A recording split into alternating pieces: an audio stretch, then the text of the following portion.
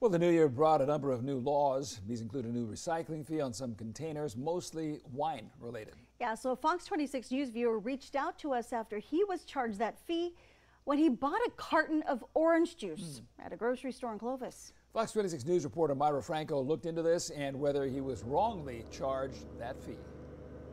Myra? Yeah, the consumer viewer says when he called WinCo about the charge, he cited a new law, but he says he can't recycle this carton for money, so why was he charged? We looked into it for him.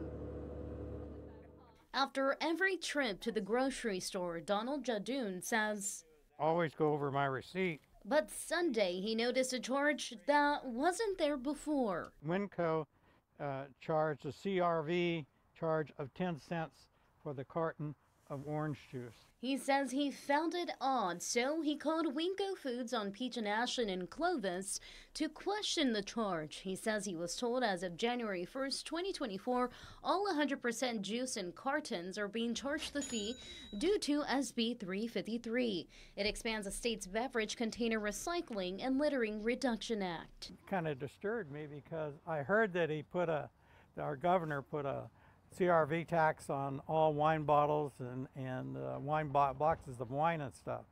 But I never heard of them for cartons of orange juice. He then reached out to Fox 26 News, and WinCo told us the same thing, citing the new law. So we reached out to Cal Recycle for clarification. A spokesperson told us, quote, orange juice containers in a carton are not a part of the program. This customer should request a refund from the store in question.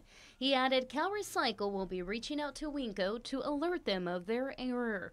We also reached out to the author of the bill, State Senator Bill Dodd of Napa, to find out if customers should be charged the 10-cent CRV for orange juice cartons.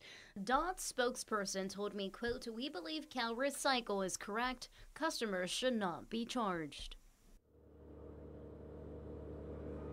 The Cal Recycle spokesperson also mentioned juice cartons do not have CRV.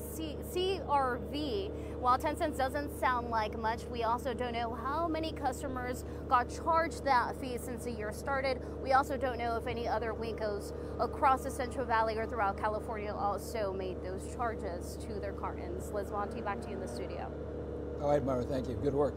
Cal Recycle tells us retailers are responsible for refunding inaccurate charges when errors occur. It's worth mentioning Myra and photojournalist Anthony Guevara also went to check out another retailer to see if they were adding that fee. They confirmed that other retailer was not. And again, there's no telling just how many people have been charged that fee. Attention to detail pays off. Past 16 days, yeah.